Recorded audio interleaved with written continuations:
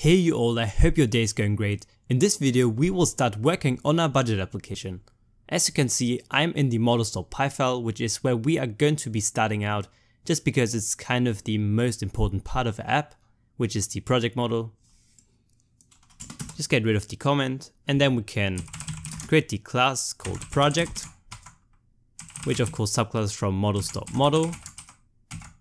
And this is going to have a name, which is going to be a char field with the max length of 100.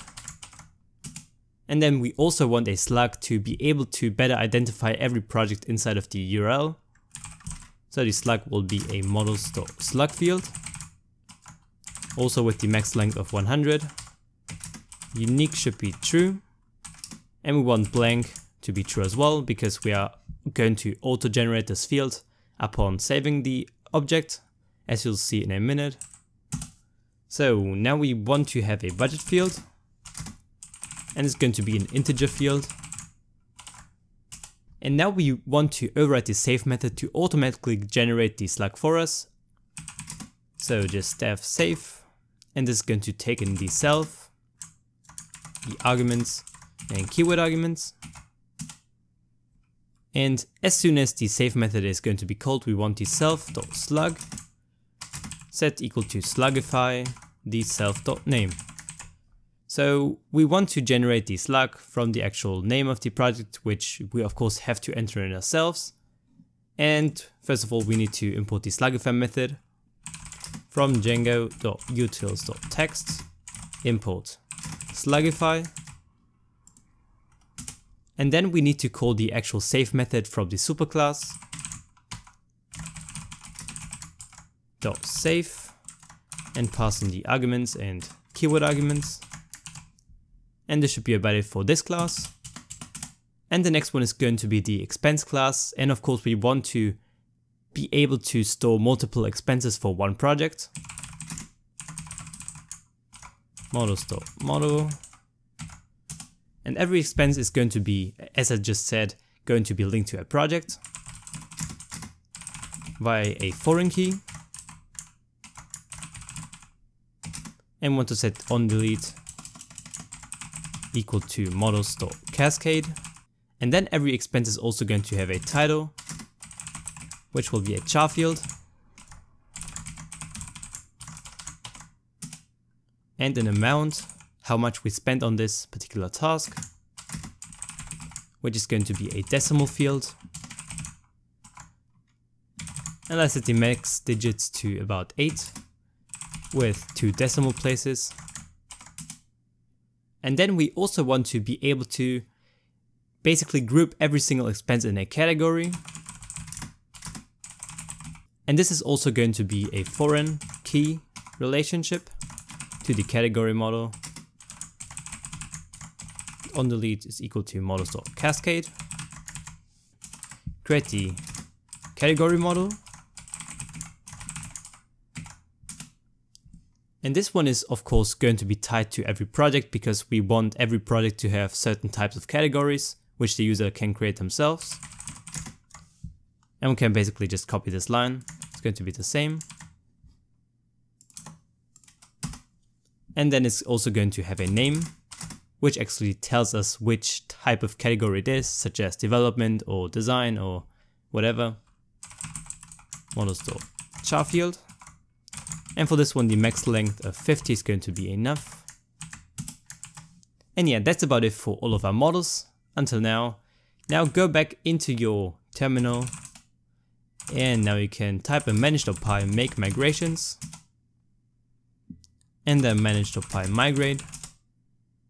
And as soon as we did that, we now want to create a super user to be able to manually enter in some project and see how it goes.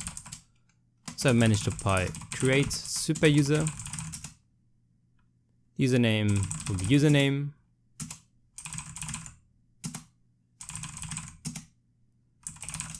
And now we want to run a server. And for us to actually be able to access our models from the admin interface, we need to go to the admin.py file. And first of all, from .models import the project expense and category. And now just simply call admin.site.register project 2 more times. Should be uppercase C. Now we can head over to the admin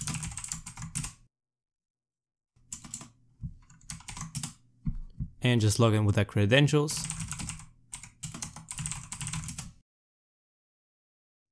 And you can go to the project tab and just hit the add. And the name is going to be, let's say, desktop app. And it's going to have a budget of 5,000. And also we now want to go to the expenses tab and add a new expense. And for the project we want to select the currently, or the project we just made. And the title will be first design. Let's say we spent 1,000 on that. And can add in a new category called development. Just as a very broad name. It's like the project. And we're going to add another expense for the same project. And let's title this prototype. And the category will be, again, the development one. We don't need to create a new one. And now that we got that, we can actually take care of routing the user to the correct project based on the slug. And for that we need to go to the views. And I left this comment just to remind ourselves. So first of all we need to import the actual project model from .models import project.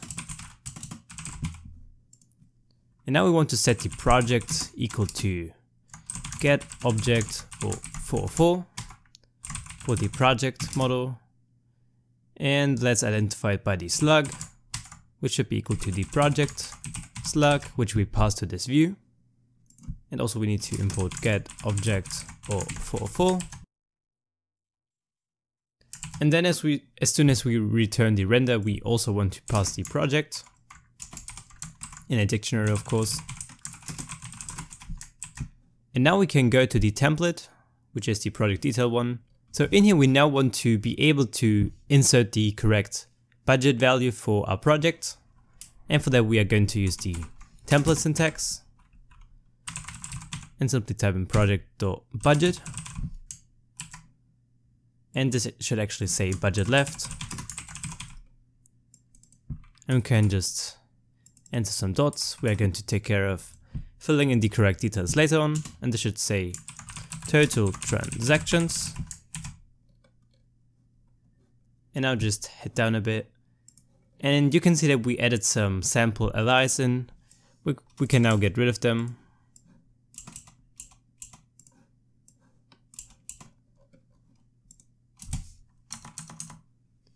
And now we want to be able to make a for loop to go through all of the expenses.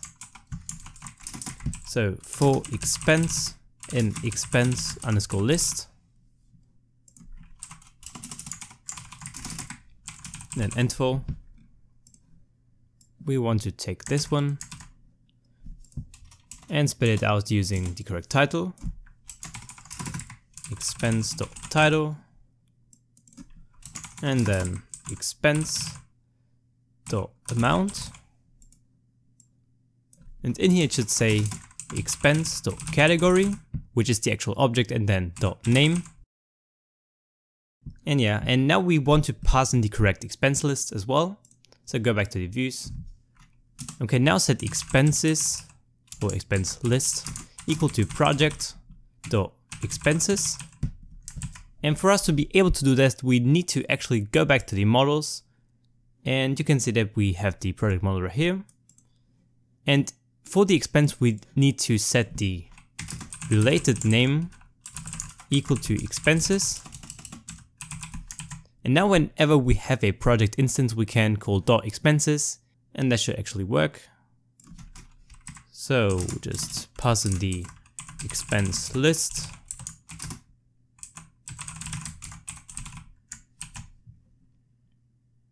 Actually, we don't even need to create this variable. We can just do it like that.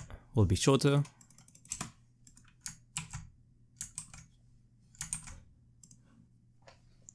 And now to visit our actual project, we need to pass the slug inside of the URL, and we call this desktop app. So the slug should be desktop, then this hyphen, and then app. And we get this error, and actually we need to go back, and instead of project.expenses, we need to use the .all as well, because it's just a manager object. So yeah, you see the 5,000 which we entered in, and the 2 expenses we created in our admin view, so that's working fine. And now in the next couple of episodes, we want to focus on actually enabling the user to add them inside of the UI instead of going to the admin, of course. So yeah, make sure to stick around for the next parts, and cheers.